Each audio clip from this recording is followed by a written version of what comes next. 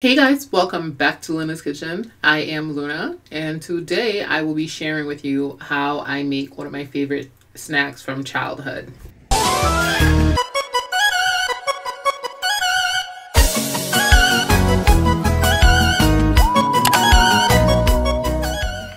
I'm sure you've guessed by now, if you've ever had Marinad, that's what I'm making. The ingredients to making marinad are very simple, and this is essentially fritters, chicken fritters. If you're vegan or vegetarian, simply don't eat meat. You don't have to add the chicken, but typically it's made with chicken.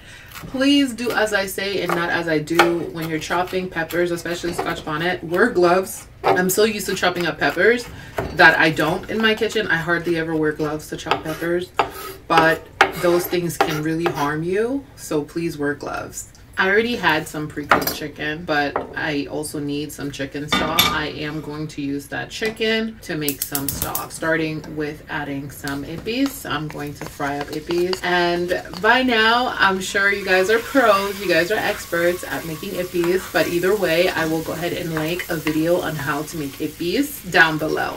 So check out that video if you're curious and you have no idea still what Epis is. Epis is the base to Haitian cuisine. If you want to start somewhere, you start with making the Epis. Always making the Epis. So after frying the Epis, I simply added the chicken, added the Scotch bonnet. Again, you can customize this to your taste. You don't have to make it as spicy as I made mine. I definitely like my marinade to be super spicy, so I always add some heat, some Scotch bonnet or some habanero. Whenever you're making any form of chicken stock, especially a Haitian dish, we use a lot of citrus, either sour orange or some lime juice when you're making chicken. So I just added some sour orange juice to my chicken, and I'm just, again, as you can see, I'm building that stock. Now keep in mind that my Epis that I added already has garlic and thyme and all kinds of other herbs and seasonings, so you won't have to add much to the stock for it to be flavorful. So now I'm adding some warm water, and the last thing I'm going to add to the stock is some Maggi or some bouillon cubes. And if you don't eat it, that's fine, you can just add a little bit of salt and that should do. But marinade, again, is really flavorful. It's a little bit spicy, it's crunchy on the outside and it's soft on the inside, and there's chunks of chicken throughout. It's absolutely delicious. After adding flour, I'm going to add a little bit of salt to the flour.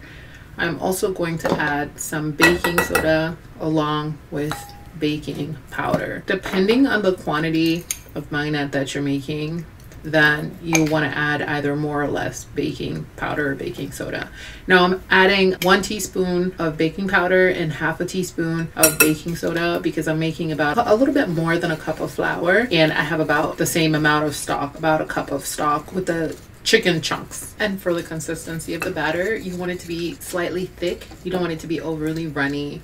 And you pour in that chicken stock little by little and you make a batter, and that's all there is to it. Now if you want the crunchiest marinade, because marinade on the outside is supposed to be crunchy and the inside is supposed to be really fluffy and really meaty, if you want that really crunchy exterior, then you definitely want to allow that batter to last for a little bit. You want it to be a little bit cold when you fry it. When you heat up your oil, you want to make sure that the pot is, you don't want the fire to be too low, because if you put that marinade in cold oil, it's going to soak up all that oil and you're going to end up with really oily marinade. It's just not going to be a good experience. So you want the oil to be hot, because you also don't want to flash fry your marinade because they won't be cooked on the inside. And I'm just using my pancake batter thingy-majig, I don't know what to call it, but I just poured the batter in it, just made these little fritter balls, and that's all there is to it. Fry my marinade until they get to be a golden color, and then I go ahead and I place them on a rack. Marinade can be really oily, so you definitely want to drain it. And that's it.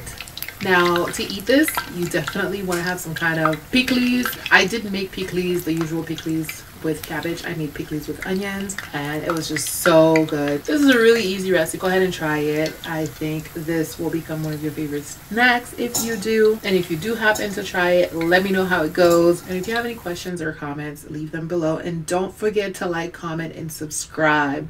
Bye.